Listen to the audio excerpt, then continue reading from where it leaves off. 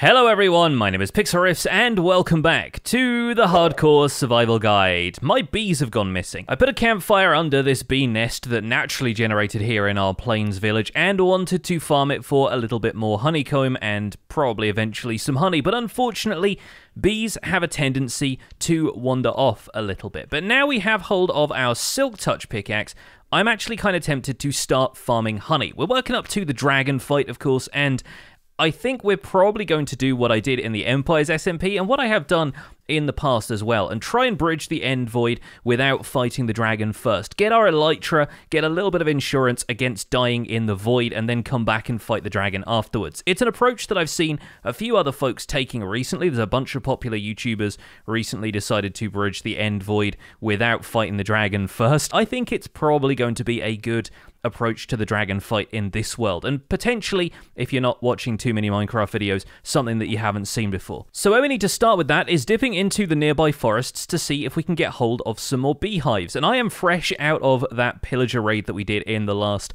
episode. I haven't really done much in this world since, as you can tell from the fact that I still have Hero of the Village, so I've still got a little bit of stuff on me, got a Totem of Undying, the ominous banners and everything, but we're not going to need much to go and find these bees. We shouldn't even need a campfire, to be honest with you, because the way beehive harvesting works, or bee nest harvesting, out here in the forest is all we need to do is find a bee nest, wait until the bees go into the hive, and silk touch it with a pickaxe or an axe, whatever silk touch tool you have to hand, and the bees should stay in the hive without you needing to worry about a campfire. And once I found a bee nest around here with at least 2 bees, we can breed more, and from there we should be able to start producing our own hives. And the place I recommend going looking for naturally spawned bee nests to begin with is in a flower forest, because flower forests have so many flowers around that it's an ideal environment for bees, and they actually have a higher percentage chance of spawning a bee nest in amongst these trees. But my flower forest biome is this hilly variant that is actually kind of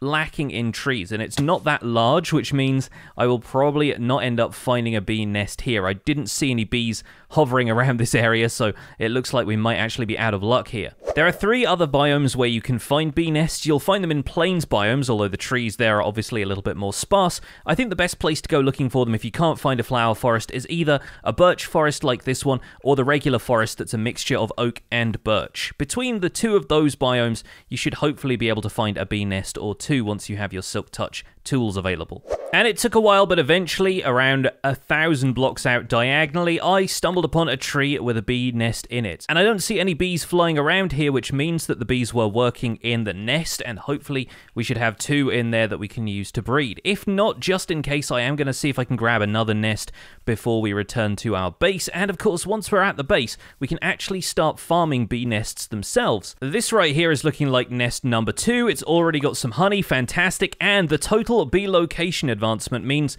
that nest actually had 3 bees inside, so that is perfect. That is exactly what we need to head back to our base with and start farming some bees ourselves. And now we're back at the village. Of course, my Hero of the Village effect is about to wear off. I wasn't really planning on using it all that much anyway, and so we're going to dig out an area at the back of the hobbit hole here for our bee breeding program. The main reason for that being I don't want the bees to escape. Right now, I'm kind of keen on keeping the bees all in one place, and if you leave them out in the open, natural though it looks, they do have a tendency to wander off. So I'd like to keep the bees fairly well contained. We are going to create a little mossy environment for them back here temporarily, just so that we can breed them up and have them visit flowers and then return to the hives and make some honey for us. So I'm just going to bone meal this moss block once to spread a little bit of moss around here. We can take out all of the extra stuff, azalea and grass and whatnot, but we've got enough light in here that we can get started, and we can place down a couple of flowers. Flowers are important for the bees to visit so that they can collect pollen, which will encourage them to make a little bit of honey. And let's get a door in here just before we put the bees down for real. I'm also grabbing some trapdoors to put down here because we're going to place a campfire. We'll use the soul campfire because I'm fairly certain these work for bee nests as well. And if we put the bee nest there, this should now allow us to come through and gather any honeycomb or honey from the hives using shears or a glass bottle. And we are going to start with the shears because our first task here, there we go, we got the honeycomb, it didn't anger the bees, perfect. The first job here really is to make more hives. To create a bee hive, we just need 6 oak planks arranged like so, 3 honeycomb in the middle. We have ourselves a artificial beehive. This rather crucially gives us the option to breed more bees and have a home for them to return to, and every time a bee enters and then leaves the hive again, the honey level of that hive goes up to a maximum of 5, at which point the honey is ready to harvest as either honeycomb or honey bottles. Now, as I was saying, if you have a bit of trouble finding a naturally spawned bee nest to get your bee farming project started, one thing I would recommend doing is, in basically any biome you want to, setting down a couple of saplings with some flowers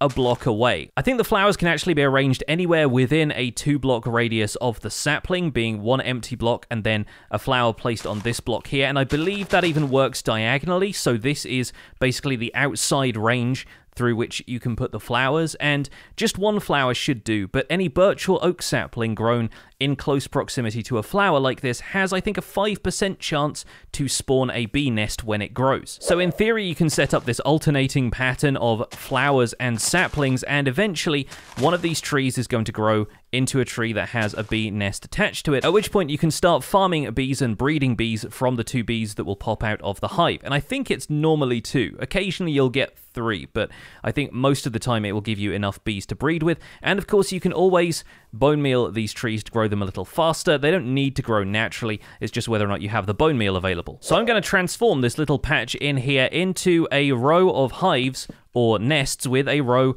of campfires in front of them. And with the flowers around here, we can start breeding the bees up so we have a decent swarm. We've got 2 bees out here right now, and you'll notice that they stop paying attention to the planted flowers if you're holding a flower in your hand. You can just right-click on the 2 of them. They will breed and produce a tiny bee, which is frankly pretty adorable, and honestly, I'm quite surprised that that's the first animal we've bred in this world, but apparently it is. So with 2 nests and 2 hives here, all with campfires underneath, that should be enough to get our bee population started. And once we have bred up a few more and been able to craft a few more hives, we can take this into the automated stage.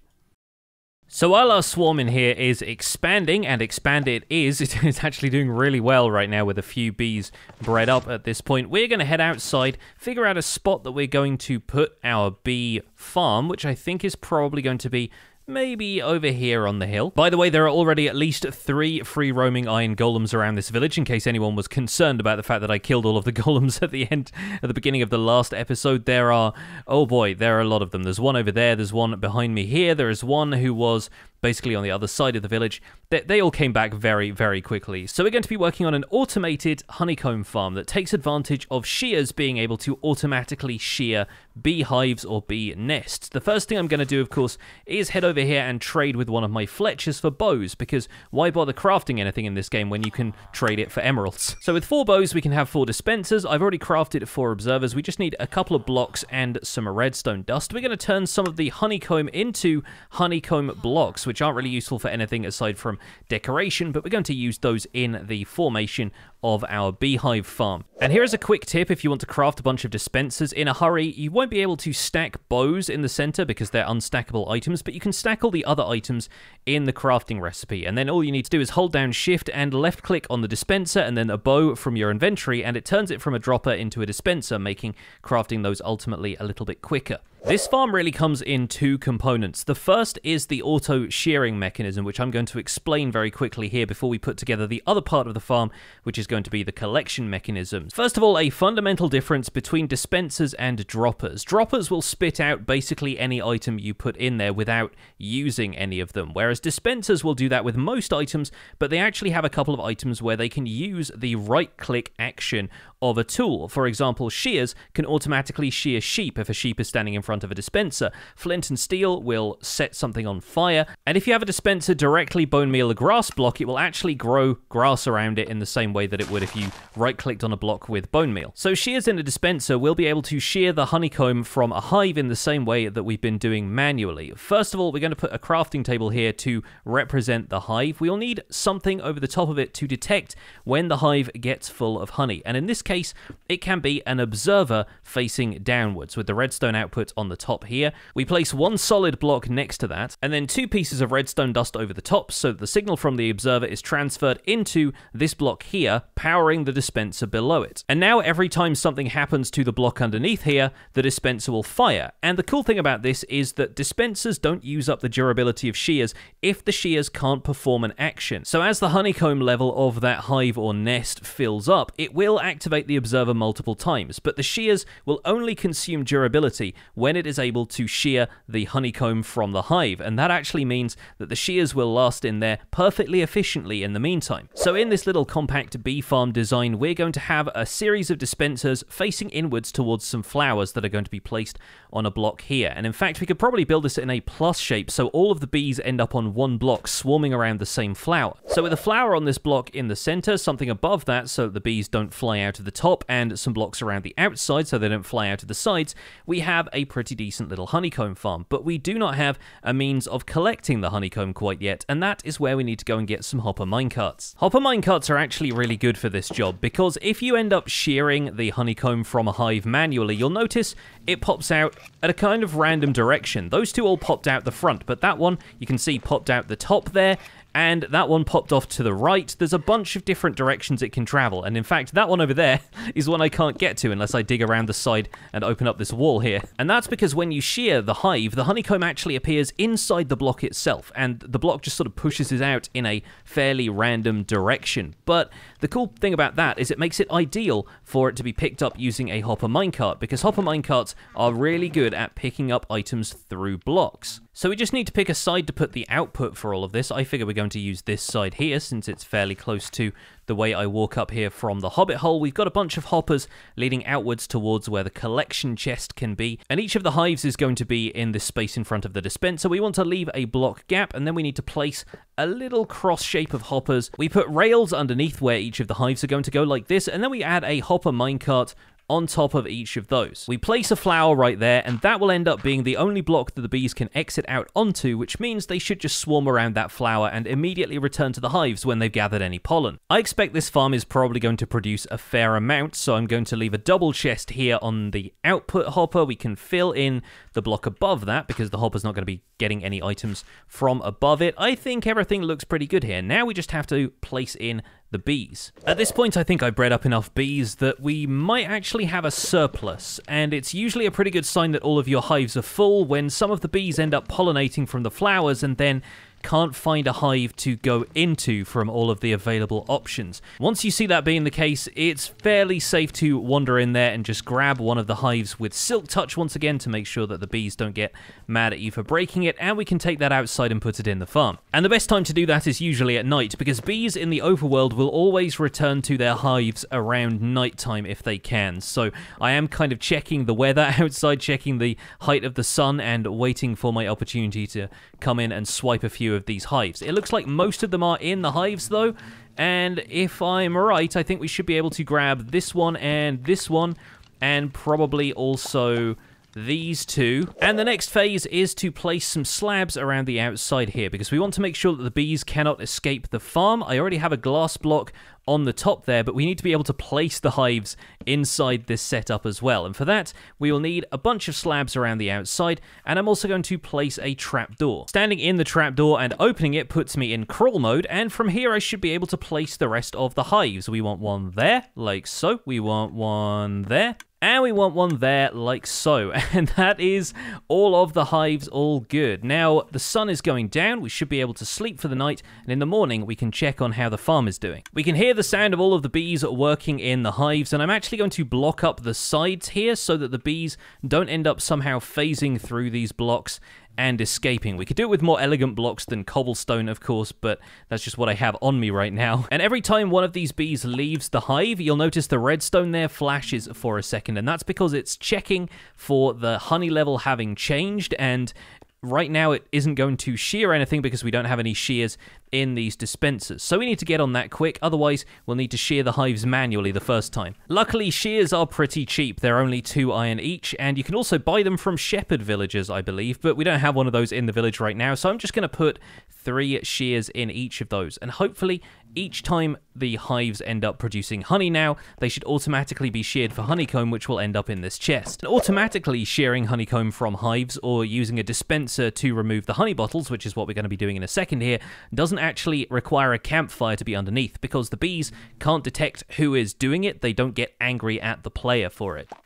And there we go, it sounds like one of the hives was just scraped, and there we go, we've got 3 honeycomb sat there in the chest. Perfect. This should now be a hive of activity, pun definitely intended, and hopefully will produce a decent amount of honeycomb for the foreseeable future. I'm only seeing a couple of bees here though, so we might have gotten unlucky there and picked the hives that didn't have any occupants quite yet, so we might need to replace some of these hives once we've bred up a couple more bees, but that should be simple enough.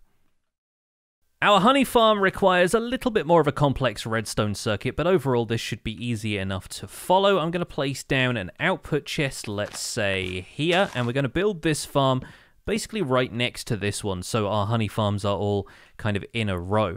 Now we're going to place a hopper, obviously inputting into the output chest. We're going to have the beehives on top of the hopper like so, and we're going to have a row of these, and on top of this one is where we need to place the dispenser. So the dispenser is actually going to go face down over the top of the hive this time. Unfortunately, we can't use an observer to detect the changes in the hive this time around, because a dispenser will spit out the glass bottles that it uses to gather up honey if it doesn't manage to successfully get honey out of the hive. So in theory, we would be wasting several glass bottles by doing it that way. Instead, what we need to do is detect the honey level in the hive by using a redstone comparator. Right now this is a fresh hive, so the honey level is naturally at 0. We don't need to worry too much about that yet. Since the honey level of the hive or the nest can reach a maximum of 5, that is the maximum signal strength we will get out of the redstone dust coming out of the back of this comparator, meaning the redstone signal will travel 5 blocks like so, and the 6th block over here would not receive any redstone power. What we need to do is wrap this redstone wire back around into the dispenser over here, making sure that once the comparator has a signal output of 5, the dispenser is powered and the dispenser gathers honey from the hive using an empty glass bottle. So the best way I've found of doing this is placing a block in front of the comparator. That block actually receives the signal strength from the comparator and will output it on the opposite side. So we can place a redstone dust here. Then we need to place a piece of glass in front of that, and on top of here we're actually going to wrap around into 2 solid blocks like that. And that actually allows for the redstone signal to travel upwards, because glass as a transparent block does not block redstone wire from traveling upwards in the same way that putting a solid block here would. For example, if I put a solid block there, that reverts to a dot of redstone, meaning that the signal isn't going to travel upwards. We want the signal to be able to travel upwards, so we're going to place 2 glass blocks like so. We're going to have that come along to this block here, and that's 1, 2, 3, 4, 5 blocks of travel. The redstone wire will actually power the block underneath it, meaning that this dispenser will be powered by that block, and it'll shoot a glass bottle out, collect the honey, and if this dispenser is full of glass bottles, the honey bottle will have nowhere to go but out of the dispenser, and the hopper underneath will pick it up and transfer it into the chest. So the idea behind this part of the farm is basically just to keep this dispenser full of empty glass bottles at all times, so that any glass bottles that collect honey get spat out into the hopper and into the chest. The cool thing about this circuit is, like our storage system, it is a tileable circuit, so we can build as many of these side by side as we want to, and since the comparator signal strength will only reach the relevant dispenser each time, we can basically build this section as long as we want. Each of the hoppers can be directed into the central hopper, and the overall output of the farm is just going to end up in this chest here. Although we might have to move the chest outwards a little bit, because I've just realized we're going to need flowers in front of all of these hives so that the bees can gather pollen from them. So I guess we need another 2 hoppers so that we can put a row of dirt blocks along the front here. Those can revert to grass, or we could replace them with moss or whatever we want to. Those are going to have the flowers on, and we'll surround those with blocks to make sure the bees do not escape. My preference is to do this with glass, since we can see the bees working on the inside of here, and once I have Optifine installed for 1.17.1, which I think there's a preview version out now, if not there will be one fairly soon, we'll be able to just see this like a single single block of glass, and the bees will be nice and visible inside the farm. So in the meantime, I've put one more hopper in there. We're going to fill this back in. It looks like the grass has already started to spread over here, which is great. We can fill out the rest of the circuits now. I brought a few extra glass blocks so that we can fill out the rest of the redstone. We want one more comparator to go in there, and we can come up with a more inventive surrounding for this a little bit later. But for now, this farm is pretty much fully functional, with the exception of needing a row of flowers and a row of full beehives. That's all the flowers in place now. I just need to replace these front blocks with slabs so that when we place the hives in there, the bees won't be able to get out. And I think this farm should be up and running. Oh, no it isn't. No it isn't. One more thing I need to do. I need to get the glass bottles in here. That would have been a bit of a mistake. I'm going to start with a stack in each dispenser to begin with. Got plenty of glass traded from the librarians, so that's perfectly fine, and that should last for the first little while, but we basically want to keep these topped up as much as possible. So having hoppers with storage above this so that glass bottles can be transferred straight into the dispenser at all times is going to mean a steady flow of honey bottles without any fear of the farm breaking. Night is falling outside, and the bees should be returning to their hives shortly. Looks like all of these are absolutely stacked with honey, which is great.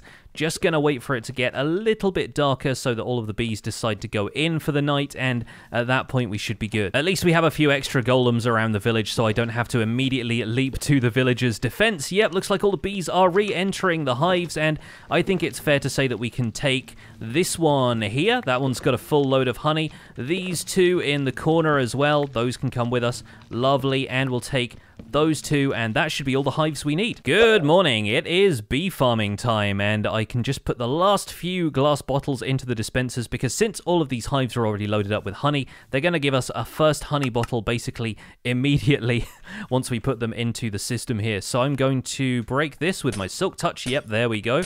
We can place some slabs across the front here to make sure the bees do not escape.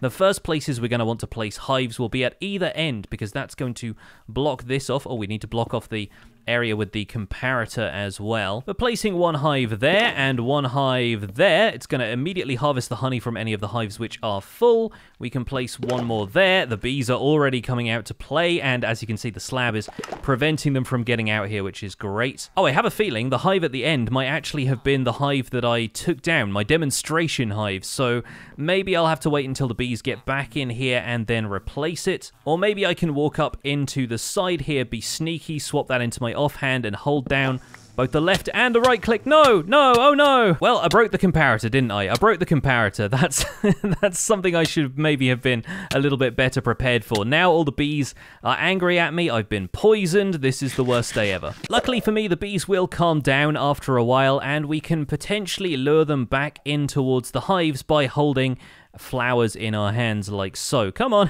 come on over this way. You can also put bees on leads, which is kind of a hilarious image actually, and is worth doing if you need a bee to come to a specific location. But honestly, all I should need to do is open this up and the bees will be able to return to their hives over here, which, yeah, of course, ended up going into the chest there. Right now, I'm having to stand here basically to block any of the other bees from escaping. The little ones are still going to try, though, but they should hopefully be able to make it underneath those slabs at the front, and once this blockage is cleared by some of the bees returning to the hives, I might be able to replace this one.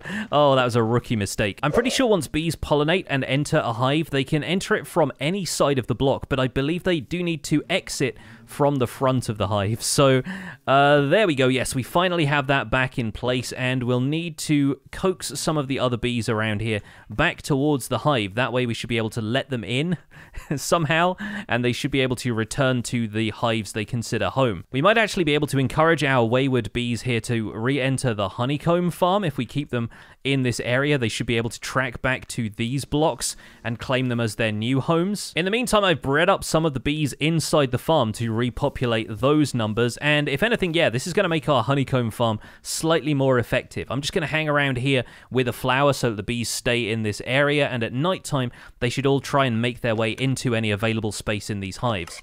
I'm also going to let out this one because it's just stuck in the redstone mechanism right now. There we go. Come on out. And yeah, hopefully these 5 should all fit into some space in the hives down here. Here we go, night is falling once again. We've bred up a few more bees inside the honey farm. We should be able to place a bunch of glass blocks in front of there. All of the honeycomb farm bees have been restocked, and we're going to place some glass around the outside of these now just to make sure they are contained inside of there. Let's very quickly get some sleep, and hopefully all of our farms should be up and running at full capacity. There we go, all of the honeybees are out. We've got a bunch of honey bottles already in the chest here, and the honeycomb farm is producing nicely as well. Well, despite how disastrous that could have turned out with the bees poisoning me and everything, I think we did all right there, and we can remove the glass blocks from the sides of here now that we don't have to contain any more bees in the redstone mechanism. We can work a little bit more on dressing this stuff up a little later, but for now, we are at least getting some honey, which we can turn into honey blocks, and that will get us the glass bottles back from the crafting recipe, meaning that we can add them back into the dispensers up here. And if you were smart, there might be a way that you could set this up so a crafting station up here allows you to just throw out the glass bottles and have them evenly distributed amongst these dispensers. For now, though, I'm just going to keep filling up the dispensers. We shouldn't need more than about 5 hives for what I have in mind, because sooner or later, all of these will just provide us with tons and tons of honey blocks. People talk about efficiency in farms in Minecraft a lot, and obviously the rates of farms are important if you want a bunch of stuff in a hurry, but really,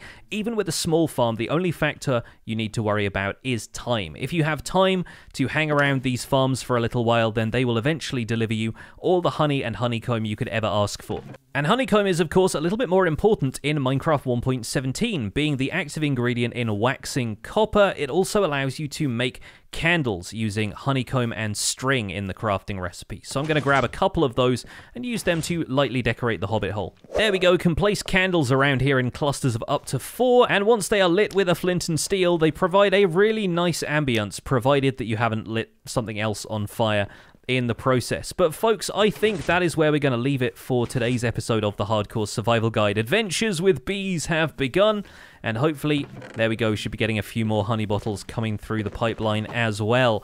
Thank you, folks, so much for watching this episode. Don't forget to leave a like on it if you enjoyed it. Subscribe if you want to see more, and I will see you guys soon. Take care. Bye for now.